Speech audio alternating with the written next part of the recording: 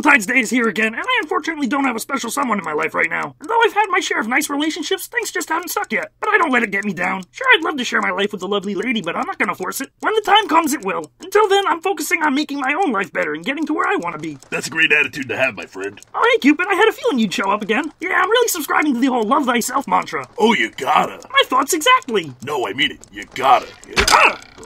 Well, mate, who do you love? This mirror. Well, this is gonna reflect poorly on my work record. I'm gonna have to work on unloving Big Mouth for this mirror, but it might take a while. It's really the object of his affection at the moment. Until then, make sure you like, subscribe, and share this video. And let me know in the comments if you've ever loved someone or thing that you shouldn't have. Maybe I'll get around to helping you next. Be sure to show your love and support for this channel on Patreon. And remember, insert lovely tagline.